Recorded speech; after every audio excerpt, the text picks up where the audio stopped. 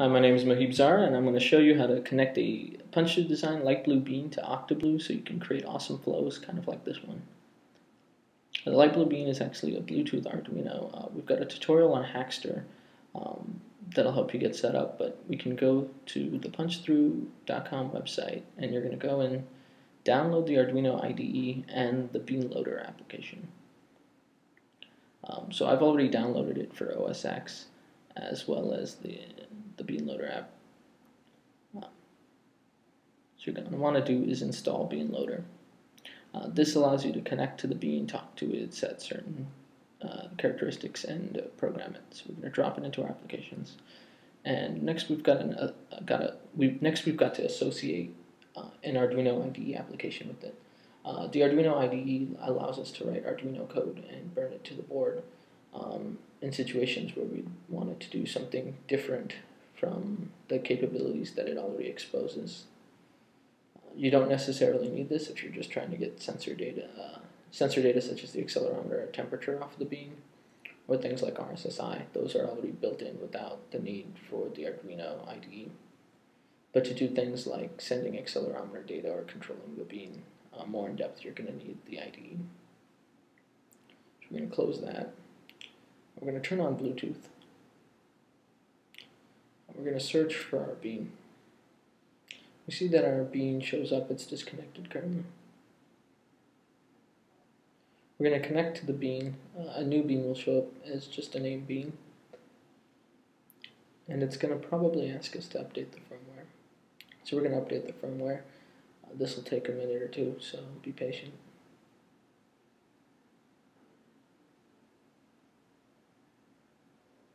Okay, now we're going to connect. We're just going to check that everything's working and that we've got the right bean. In our case, we've got tons of these lying around, so we want to make sure this is the one I'm holding. So I do see the light blink. You can do things like ping it for sensor data.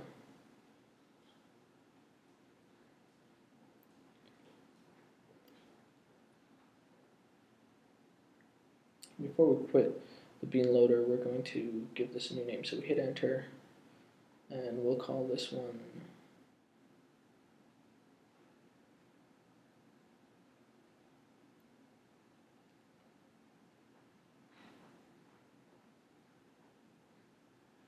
go ahead and quit the bean loader app so that it doesn't interfere with the connection from the Octoblu plugin we're about to install.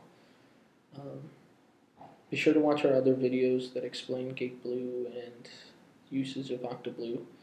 Octoblu is our desktop gateway application. So we're going to go to connect and add new node, and we're going to add this light blue bean plugin to our gateway. And that should be installing remotely to the gateway on this laptop. So look here, we see that it's initializing and installing a new plugin. So now we get this menu that shows up, so we're going to give it a name. And these are all the different things we can do with the light blue bean. In this case, local name, we're going to give the name that we just gave the bean through bean loader, so that the plugin can look for that light blue bean. In this way, you could have any number of light blue beans connected to one gateway. So we're going to hit update, and we also told it to broadcast accelerometer data. So now we'll create a new flow.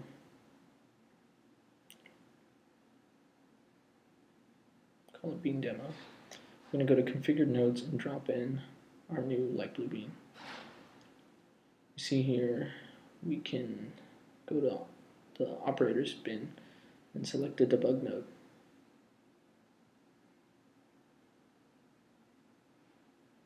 We're going to deploy this flow, and we see the heartbeat. That means sensor data is coming in. So if we go to the debug tab, we'll see that's the accelerometer data.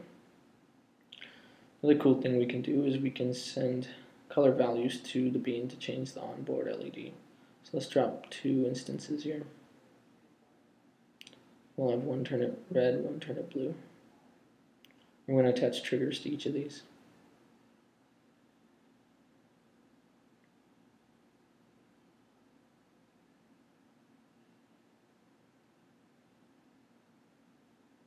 So we redeployed that, and you'll see here the light blue bean. I can turn it red, I turn it blue.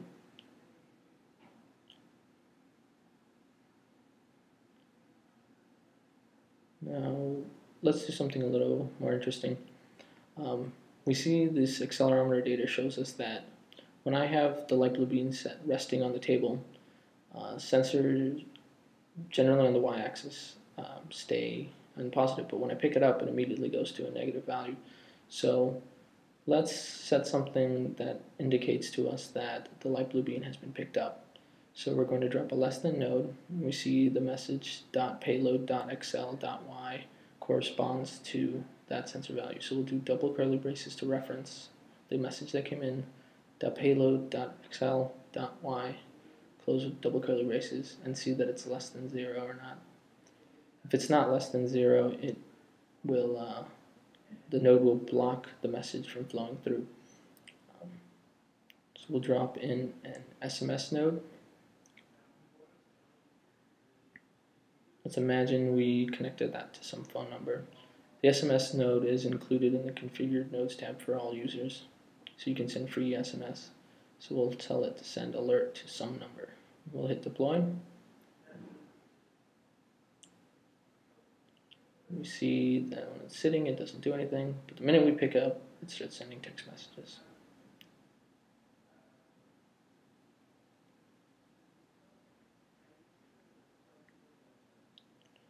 Now let's do something else. So we're going to program the Arduino with the Arduino side of the light blue bean.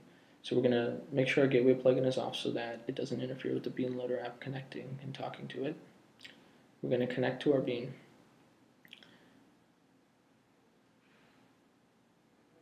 And once it's connected, we're going to open up the Arduino IDE that we associated with it, and this sample code here, which will include a link to, will read an analog sensor value and then pass it to characteristic 1. So we're going to go to Tools, Board, select light blue bean. For serial port, set the light blue beans port, hit upload, and we'll see in the light blue bean loader that it got the sketch. We're going to right click on the sensor and we're going to program sketch. So this will take a minute. It's important that you don't do this on a low battery.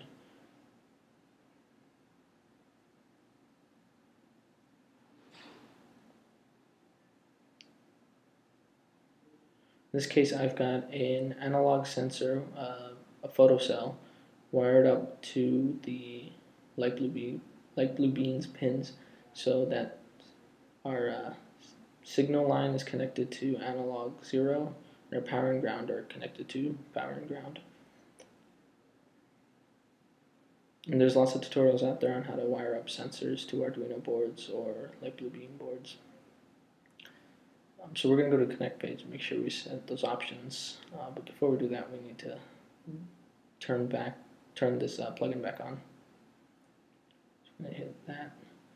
Now we see that it's active, and we're going to go in.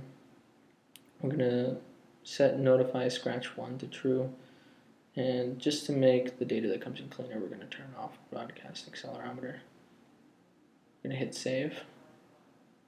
We're going to go to the design page. We're going to drop a debug node right after the light blue bean again.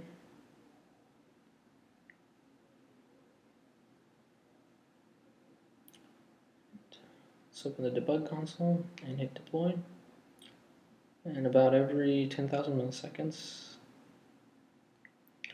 we should see sensor values come in.